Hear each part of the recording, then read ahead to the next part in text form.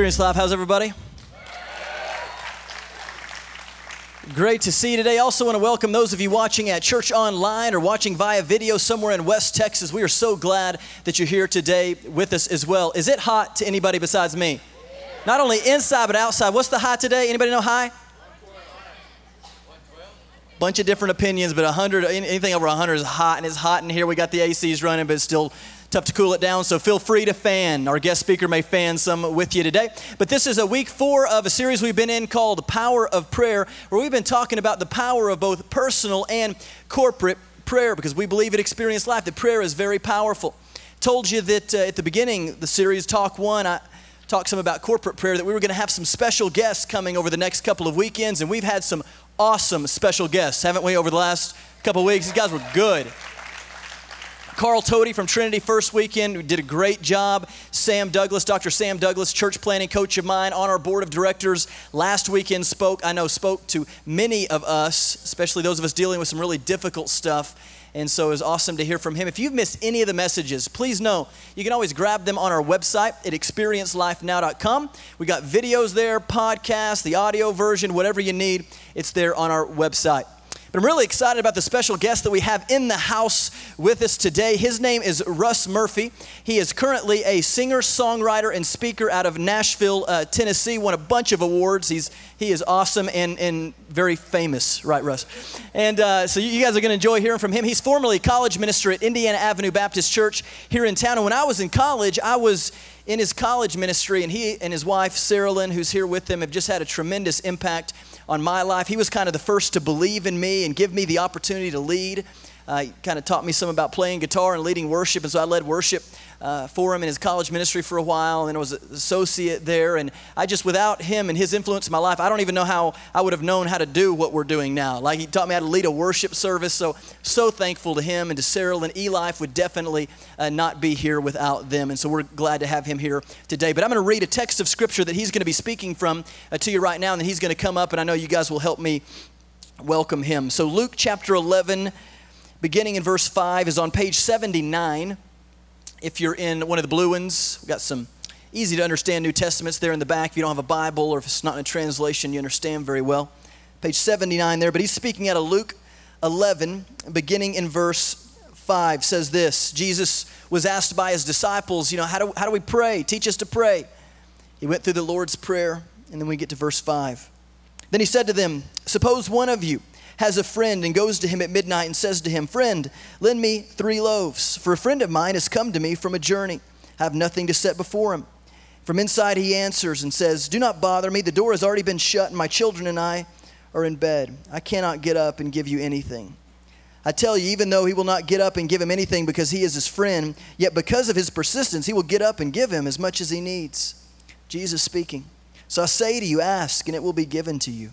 Seek and you will find, knock and it will be opened to you. For everyone who asks receives, and he who seeks finds, and to him who knocks it will be opened. Now suppose one of the fathers is asked by his son for a fish.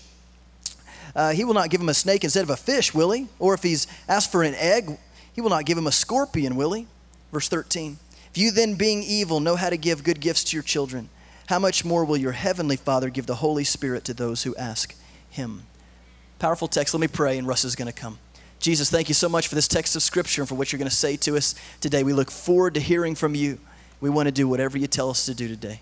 In Jesus' name, amen. Would y'all help me give a warm Experience Life welcome to Russ Murphy. Hello. There you go, Chris. That's cool. Man, I'm excited to be here, and I will tell you, Chris gives me too much praise on that. Chris, God has just worked through him in an amazing, amazing way. And I'm just proud to be here today. I was back there chewing on one of these things, and I said, Chris, this is the lousiest bubble gum. He said, they're earplugs. I said, oh, give me a break. I've never been to a place that had earplugs like that. I'm a guitar player. Too loud is not the same. Nothing's ever too loud for me. I like it all loud like that. Growing up on Jimi Hendrix and Eric Clapton, that's what I played growing up. So moved to Nashville 5 years ago, and one of the first things a man told me in our house was this. He said, I'm not sure where you're from, Mr. Murphy, but I need to tell you about Nashville, Tennessee. Number one, in the summertime, it gets really hot. Then he said it gets really windy, and it gets really dusty. And I said, sir, I came from the king of hot dust, Lubbock, Texas, and I think it's supposed to get like to 109 tomorrow. I'm bringing a coat. Good night. It'll be freezing. I love your series on prayer. You've had some wonderful speakers come here, and now you got a guitar player speaking today. It could be dangerous, but I'll tell you, I believe in prayer. I really do, and I love prayer. I've seen some miracles happen through prayer. I bet you have too, but I'm going to talk to you today about the problems I have with prayer that are addressed here in these verses. I have some problems with prayer sometimes. And first of all, this is a very funny story as Christ was telling the disciples there. As he was telling, they were laughing about this because you had a man coming to a home at midnight asking for 3 loaves. And the man inside who was trying to get everybody to sleep, he had just got his kids down. They had chickens in there. They're all sleeping in the same bed. Everybody is just calm now. The chickens are asleep. Everybody's quiet. And then, hey, open up. And the guy's going, shut up. The kids are going to.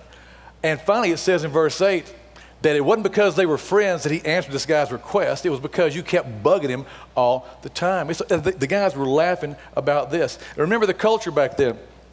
In that culture, whenever somebody came to you as a guest, you were obligated to feed them, to give them drink, to give them housing. You had to do it. If you've been to the Middle East right now, even places like Italy, I want to tell you, when they come in, they will feed you, and they will feed you and feed you. I guarantee you, man versus food, Adam Richmond has no clue what's going to go on there. There's so much food. And they give you drinks there, too, before you preach. And most of the time, it's Coke and Orangeada, but sometimes I got a hold of some stuff with a kick to it that all I know is during my sermon, I kept laughing. What did they give me? They would just beat the crap out of, whatever, so. I'm going to tell you 3 things I don't like about prayer. I have problems with prayer. It's all my problem, okay? I promise you. The first one is this. I have a real problem praying for myself. I have a real problem praying for me and my needs. I feel selfish. I feel guilty. I feel like I'm so blessed anyway. You know, if you come to me and say, Russ, I've got cancer, I'll pray for you. If you come to me and say, I need a job, I'll pray for you. If you say, I've got unwanted facial hair, I'll pray the hair falls out. I will do that for you. But praying for me, I'm going, oh, that's not good. But Christ says here, I want you to pray for yourself boldly. That's why he said he came at midnight asking for 3 loaves, and he was persistent the whole. Pray for yourselves. All through the Bible, you read about it. In John 15:7, what does it say? If you abide in me and my words abide in you, ask whatever you wish, it will be done for you. That sounds pretty selfish to me, but Christ told me to pray that way. There's times to do that. Psalm 37:4 says this, delight yourself in the Lord, and he will give you the desires of your heart. That sounds like a selfish prayer to me, and Christ is saying, go ahead and pray it. I'm telling you to. It's okay. And I'll tell you 3 reasons why. First of all, the Lord loves to bless his children. He is your heavenly Father. No, God likes to beat me up and spank me. Well, no. He likes to discipline me. He'll do it. But God also loves to bless his kids. You're one of his kids. He wants to bless you. Go to a young family at Christmas time, and you got a mom and dad about 27, 28, and they got some little kids there. You watch the parents. They have more fun at Christmas than the kids do. They got the camcorders. They're recording every second because they love that their kids are being blessed. They love the fact, they love that. God wants to bless you. I don't believe that. Listen, he does. He wants to bless you. Does that mean I'll be a millionaire? That's between you and God, okay? That means I'll live to be 100 years old and never sick. That's his will for your life. But I do know this. He wants to bless you. And the thing of it is, I feel guilty sometimes when he does because I tell God, I don't deserve this. And the Lord says, I didn't know that. Tell me something I didn't know. You don't deserve it. Why do you do it? Because I'm good. I like to bless my kids. God is good. I want to bless my kids. It's not about me being good or being worthy of it. Forget that. It's about the fact that God is good and wants to bless you. Another reason why you can pray selfishly like that is that he loves to glorify his name by blessing you. You're a testimony. When people see how the Lord blesses you, whatever it may be, they look at you and say, your God is pretty good. I've seen how he's helped you through this sickness or through this family problem or through a job situation. Your God must be pretty good. He wants to bless others as you give testimony to his good name. I'm going to tell you something that's not going to impress you very much, but I'm an ordained Baptist minister, but boy, sometimes at our college group at Indiana Avenue, we had several of the Tech football players in our college service. They loved the Lord so much. And I knew whenever they would win a game that they would give glory to God. You would see the channels out there and they would be going, I want to thank Jesus Christ or I want to thank the Lord for this. They're giving God the glory. And I did this one time, and I'm ashamed to admit it, but we were playing Penn State University in Happy Valley, Pennsylvania. Joe Paterno, they had just won the national championship a few years earlier. They were a national power. Tech in 1991 or 2 was not a national power, I promise you. And first game of the season, third quarter, Texas Tech is beating Penn State 22-7. By the time I get to my car, start heading home, now I turn it back on. The fourth quarter is about over, about 14 seconds, and Texas Tech is ahead 22-20, and Penn State is lining up for a 47-yard field goal. And here's what this really strong, believing man did. I pulled off the side of the road. Dear God, I pray this guy would miss that field goal. Because if he does, I know that our players are going to give you glory. They're going to bless you because you bless them, dear God. And then Jack Dale says, it's got the distance, it's got the leg, it's good. And I was like, bummer. I'm not going to vote for you, God, next time you run for office.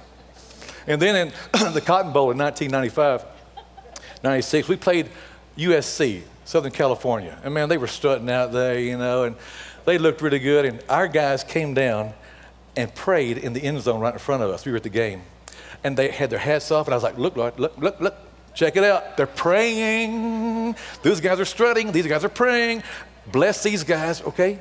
And when they win the game, they're going to say, praise God, he did it for us and all that. Well, with 2 minutes left in the game, it was 55-7 in favor of USC. And we finally scored a touchdown to make it 55-14. And our Tech player went to the stands, went like this, like, I am bad. No, shut up. You got your tail kicked, dude. But I prayed that they would win so they could bless God. But God wants to bless you so you can praise him through this and bless his name. And the third is so we can bless others. That's the main thing. Never mistake this. God is going to bless me in order to bless somebody else, financially, encouragement-wise, whatever it may be. But anything that God does in my heart, he wants to flow through me to somebody else, and I'll hug it for myself. It was my wife and I, it was our second Christmas together. And we'd already had a little tradition, we just started really, called this. You get $25 and buy me something, I get $25 and I'll buy you something. And back then, $25, you could get something pretty good. Like I had a nice sweater picked out. Real nice sweater at Dillard's. But we got down to Waco, and Sarah went out with one of her high school friends. And her high school friend, this is about December 20th or whatever, right before Christmas, her husband had just left her around Thanksgiving about 3 or 4 weeks earlier. Had no money, had nothing, just ran off. And so when Sarah got back home, she was really down. She said her husband just left her. She's got no money for Christmas and all this. And she said, I've got an idea. And that scared me. For some reason, when you got an idea, what are you going to tell me? Why don't we do this? Why don't I take my 25, you take your 25, we put together and give $50 and give it to her and her family. Of course, outside I was going, yeah, it'd be nice. Inside I was going, bummer, I don't want to do that. I'll tell you what, I'll give my money. You keep your $25 and buy me the sweater. I was thinking that anyway. But then she came back home a little bit later. She had, I think, a check. It's like a certified check where you can't tell who sent it to you. And I was like, hey, if she's going to get my money, got my sweater money, I want her to know it came from me. Oh, well. About a day or so later, we went over there to have supper with them before Christmas. And when she opened the door, she was been crying, and she hugged us and kind of whispered to us. And she said, you won't believe what the Lord did today. And I forgot about it, to tell you the truth. He sent us $50 from someone, and now I'm able to buy toys for my kids for Christmas. And, you know, I could feel the light from heaven going down with the big letters, jerk, jerk. What a jerk. And you know what? To this day, that's the best present I've ever received. It's watching those kids play. Listen, when God blesses you, he wants you to bless somebody else, and you ought to be excited to be able to do something for somebody else as God has done it for you. But I have a problem. I don't want to pray for myself. Second is this. I don't want to bother God. I don't want to pester God for anything. I just don't.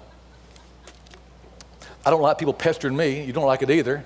It's kind of like, God, I'll ask you for one time, and if you don't do it, I figure you don't want to do it, so I'm through. You know, I've got anything I need right now anyway. But Christ is saying this, that the man gave his friend the 3 loaves of bread, not because he was his friend, but because he kept bugging him. Last week, Sam talked about the widow and the unrighteous judge. The widow kept going to the unrighteous judge. He didn't like her. He didn't believe in her God. Didn't fool with her, but she kept bugging him about doing something. And finally he said, I don't like you. I really don't. I don't believe in your God. I trust, but I'm going to do it so you'll get off my back. Leave me alone, woman. You're killing me. When's the last time you bugged God for something? He tells you to do it right here. I don't like to do that. I feel like he might think I'm complaining about this. The words say ask, seek, knock. And it really means this: ask and keep on asking, seek and keep on seeking, knock and keep on knocking. To keep on in your persistent prayer. A couple of reasons. To see if you're serious about what you're praying about. Are you really serious about what you're praying about? And sometimes it may take years, not months, not days, not weeks. It may take years of prayer before you see the Lord actually answer a prayer in your life. There's a man named Simeon who was told by the Lord, said, you will see the Son of God before you die. And he waited and prayed all of his life. And when Mary and Joseph took Jesus into him, he just like, oh my, it's him. He's here. I've been praying for him all of my life. A little woman named Anna was there at the same time, fasting and praying all for years, waiting to see Christ. And she saw him, and she could not believe. Sometimes it takes years and years to do so. Are you serious about what you're praying about? And the second thing is to keep you in an attitude of prayer. You see, some of the most dangerous times in our lives is not while we're praying for God to do something. It's when he answers the prayers and we quit. You see, ask, keep on asking, seek, knock, keep on doing so. Because a lot of times when God will answer our prayers, we say, thanks a lot, Lord, see you later. And that attitude of prayer goes away and we start getting further away from God. And God says, you know, you've been better off for me not to answer that prayer in your life. You think about a King Uzziah. The Bible says he was strong.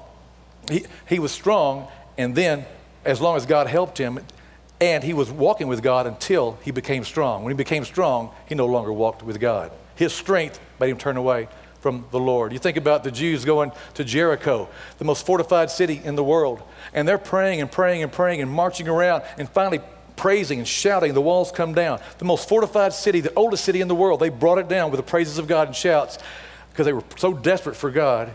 They go to a town a short time after called Ai, a small town, nothing, and they got racked. They got routed there because they no longer prayed anymore. 4 years ago, I had a serious type surgery, and I wasn't worried about dying. That'd been kind of okay, to tell you the truth. I know I'd be with Christ. But, basically, I'm a man, and men are babies. We hate pain, right, girls? No, amen. My first amen. We're babies. I wasn't worried about dying. I was worried about, where are you going to stick me? Is it going to hurt? Where are you going to put that? No, you got to catch me first. And so I was praying the whole time, about a month out. And was I desperate? I guess so. Was I terrified? Not really, but just anxious, I guess so. And I prayed and prayed and prayed. And we got so close to the Lord. And my wife and I prayed every night, and we had the best time doing that and just got so close to each other, to the Lord. I had a prayer before my surgery, actually. I said, Lord, I pray once I have my surgery and I get well, I'll pray I will still have this feeling of need and desperation that I can't even take a breath without you. I've got to have this. It'd be better off to be sick with Christ and be well without him. Boy, that's pretty good, okay? And to tell you the truth, yeah, go ahead. And to tell you the truth, I don't think I've had that desperation, but I'm better than I was. But there's sometimes, folks, it's better to be in need in an attitude of prayer than have everything you need at the moment and you quit praying. God's going to say, I need you praying because you're talking to me. Be like a parent. Your kids are talking to you and they're conversing and you're explaining stuff, and finally you give them what they need and they run off and don't come back. You go, I wish I hadn't given it to them. I wish they'd stay with me for a while so we could fellowship and we could talk. And the third thing I don't like about prayer, or I have a problem with, is this. And don't hate me because I think you're in the same boat. I'm not always sure that God is good or that his plans are best for me. Ooh, I'm not always sure that God is good or his plans are best for me. I can feel the crosshairs. Oh, I'm going to... But you do it too. I guarantee you do it. We all do. Because if I really believe that, why do I worry when God asks me to do something? Why do I hesitate? Why do I negotiate and bargain and try to get out of it? Something inside of me says, I don't believe that's good for me. I've got to say that. Otherwise, I'd be going, let's do it. Let's go. You say, we go. It's done deal. And Romans 12:2 talks about his will being good, acceptable, and perfect just for you. Have you ever heard of the Texas Running Company or Texas Running Store? I've got these shoes up here. And what they do is that you walk on a treadmill and they film as you walk to see how your foot pronates or does this or that. Then they fit your foot perfectly. These fit terrific. I mean, it's a perfect fit. They've done that. God's will for you is a perfect fit just for you. It's acceptable, it's good, and it's perfect just for you. But do you always believe that? I'm not sure. I wish I could tell you I did, but I can't. Sometimes I hesitate. Sometimes I balk.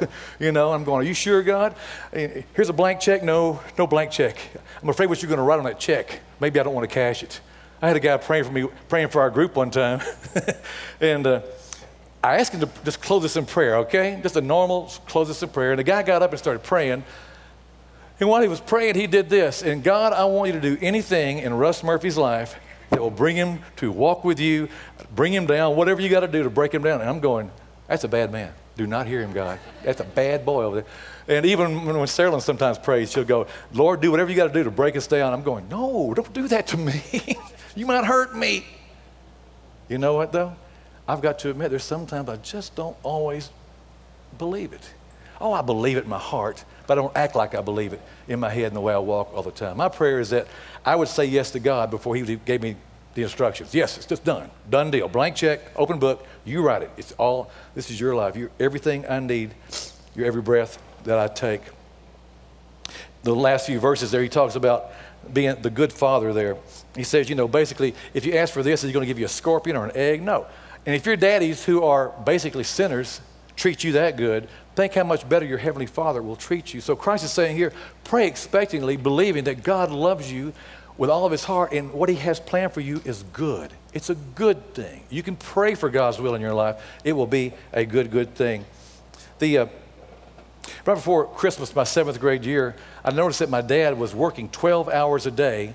He was commuting an hour and a half from Waco to Fort Worth, working 12 hours till 8 o'clock that night, commuting back home, getting home about 9:30 or 10, going to sleep, and doing it all again for about a month. And you know, he was always gone. He was always coming in very late to grab a quick bite to eat and go straight to bed. And at Christmas, under the Christmas tree, and I knew it was coming, I kind of thought it was coming, I got my first electric guitar. My dad had bought Gibson Les Paul guitar, great guitar. And my stepmother told me later, that's what your dad was doing that month of going those 12-hour days to pay for your guitar, my first guitar. Now listen, my dad's a good man. And Christ is saying this, if your daddy would do that for you, and your dad is a sinner, think how much more your Heavenly Father will do for you and love you in this way. And so when I pray now, I can say, God, listen, you told me to pray for myself. It's your word you told me to. And God, you told me to bug you sometime. And I need to believe as I pray that you're good and that you love me, and whatever you're going to do for me is going to be for my benefit, for my good. I've got to believe that. That will help me. My time at Indiana Avenue Baptist Church was such a beautiful time there. We started with 9 students in 1989. And we prayed so long and so hard that God would just do something through this group. And it wasn't so much how big you get, just do something to help us reach the campus. That's where I went to school, Texas Tech. That's where my wife went to school. We loved that school. It's always in our heart. And we prayed and prayed and prayed. In about 1997, our group got to over 1,000, about 1,200, and stayed that way for about 3 years or 6 semesters.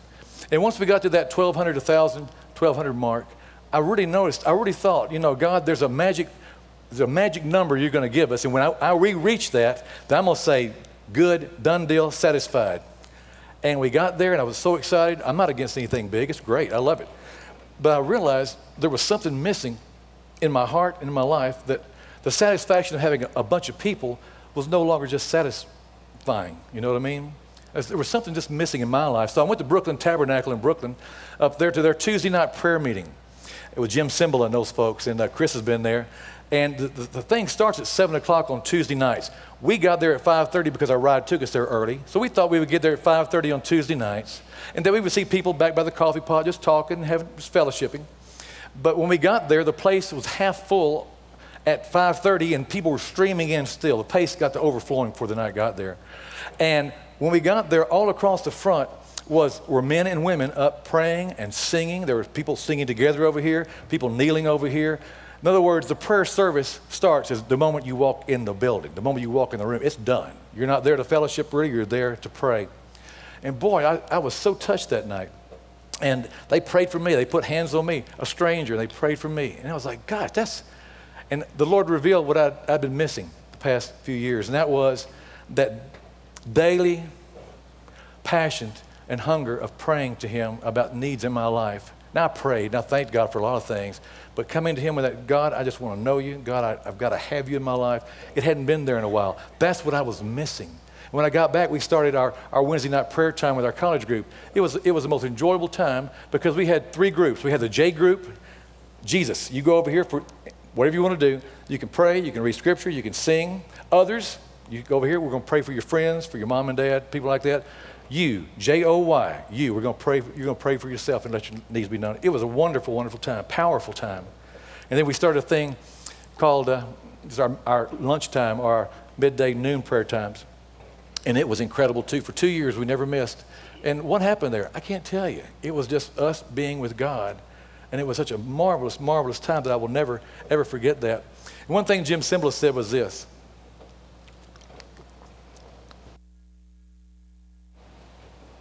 He said, he's talking to me, he said, Mr. Murphy, it's not what we do on Sunday mornings or Sundays that's so great. They had about 5 or 6 services that were just packed. It's not so much what we do on Sunday morning that defines our church. It's what we do on Tuesday nights, our prayer time. That's the defining of our church. How that goes is how the rest of our church goes. Now, the worship time is important. I'm a worship leader. I love worship. But it's going to be directed by what happens on Tuesday. I love hearing a good word, a good message, teaching. I love the fellowship. All good stuff. But he was saying, how our church goes is what's going to happen on Tuesday night by our prayer time there. And I'm so excited y'all have started your Monday night prayer time here. I mean, what a cool, wonderful thing. I believe God wants this church to change the entire city, the entire world. And I think he wants to start that. This is a good night. Thanks for being here. Keep coming. Tomorrow's going to be good. But what you do on Monday nights, that's where the real power comes.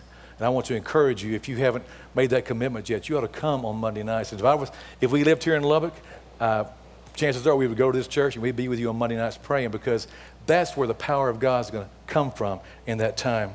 Did you know we started praying for you about 7 or 8 years ago? We prayed for you, but we didn't know it was you. See, we were asking God back in Indiana, please raise up someone, some group, some church to really just blitz this entire community, entire area. If you don't want it to be us, that's fine, but raise somebody up, and that somebody, guess what? Here you are.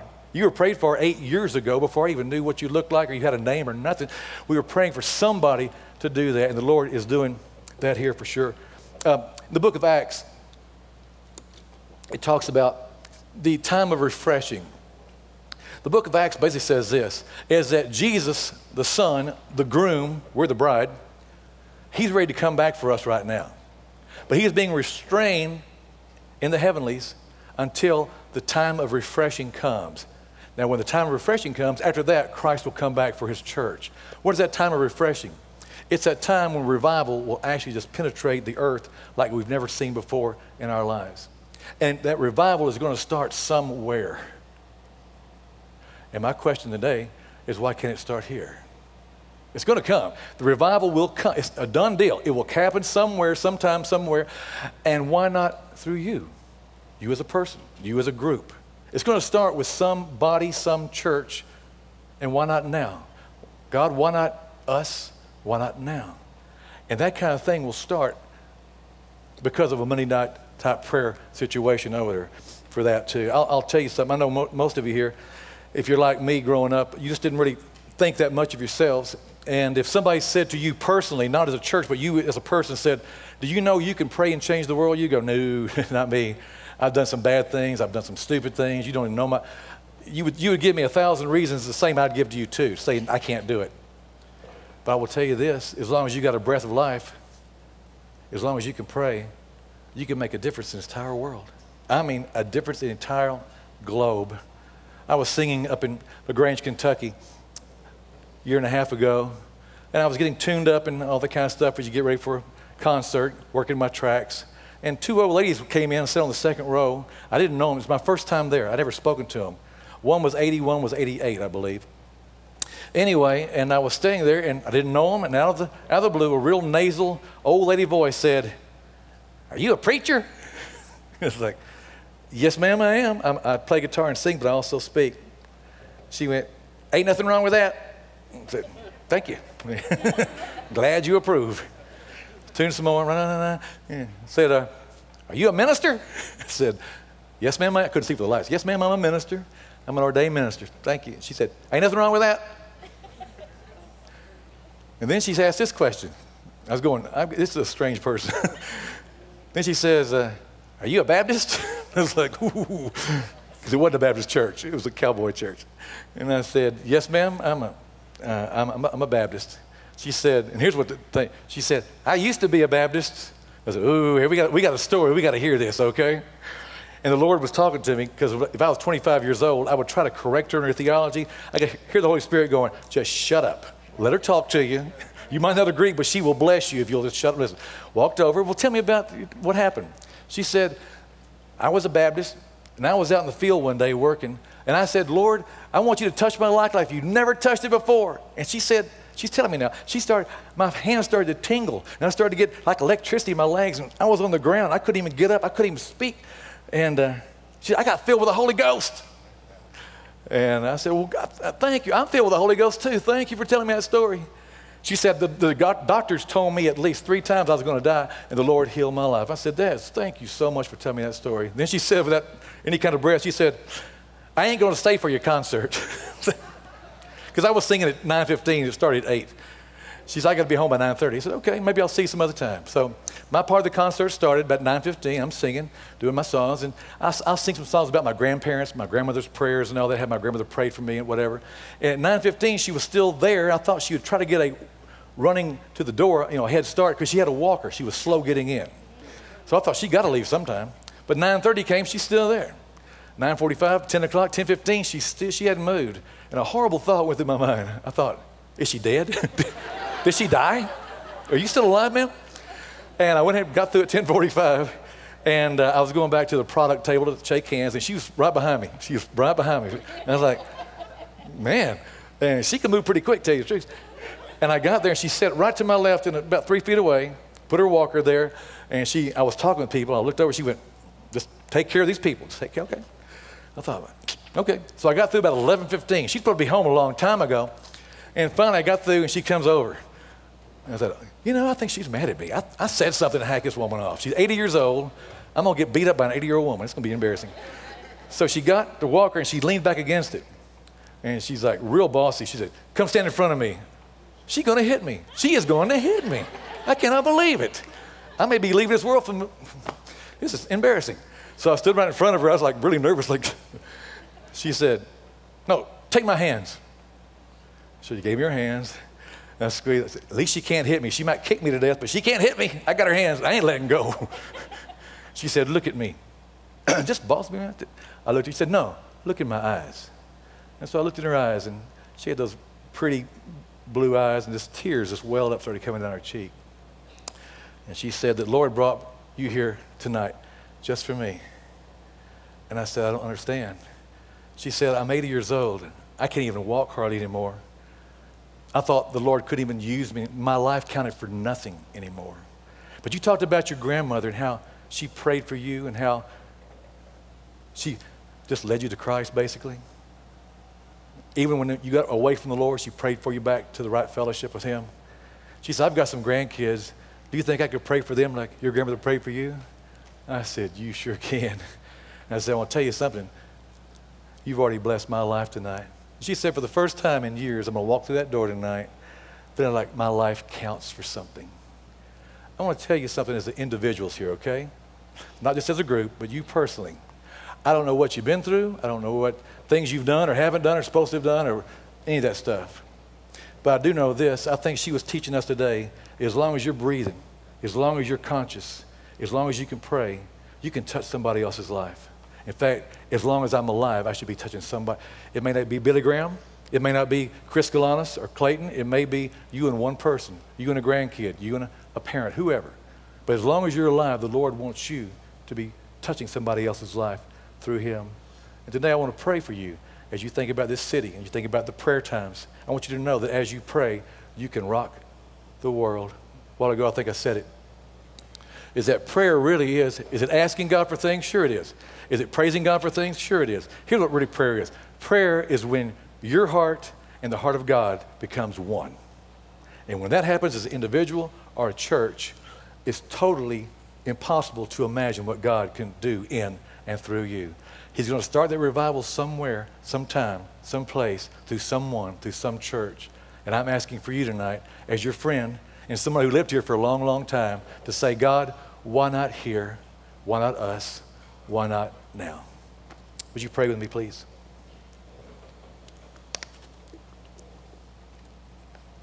Before we close today, what we talked about today basically was for people who are already believers in Christ, who have Christ in their life. If you're here today and you're not really sure that you have a relationship with Christ, God through Jesus Christ, His Son, that's the prayer you need to pray today. The prayer where you say, Lord, I invite you into my life to forgive me for my sins. I want to serve you, I want to follow you all of my days, commit my life to you. And when I mess up, I want you to pick me up. But I want to start fresh and new by trusting Christ for salvation in my life. And the thing of it is, the Lord loves you so very, very much. But He never went anywhere. We're the ones that turned away. I did. He was there and I turned away. And I've tried to get back to Him a long time ago through trying to be good, and I couldn't be good enough. I'd promised these things I wouldn't do or would do. I never did it right. And you can go to church, you can know your Bible, you can read, you can pray, you can do a lot of great things, and I hope you'll keep on doing those things. But what really gets you back to God, that separation, is His Son, Jesus Christ, putting your faith in Him. You can do that today. Romans 5:8 says that, but God demonstrates His own love towards us in that while we were yet sinners, Christ died for us. There's no other way but Jesus Christ. John 1:12 says, but as many as believed in Him and on His name, to them He became the right to become a child of God. You become a child of God by trusting in the name of Jesus Christ. And today you can sure do that, and I pray you will. Father, I pray for this church. This is something we prayed for years ago and didn't even know what we were praying for. So I thank you for the leadership here. I thank you for every person here. And I thank you for the fact that every single person here is so important in your kingdom. And I believe there could be somebody here today that you be the one to start the revival, the refreshing before your Son Jesus comes back to take us home. Thanks for checking out one of our messages today. If you made a decision to commit your life to Christ, I'd love to know about it. You can email me at chris@experiencelifenow.com. Also, if you're interested in taking a next step, check out our website at experiencelifenow.com and click on Next Steps. Let us know if we can ever serve you in any way, and we look forward to seeing you soon.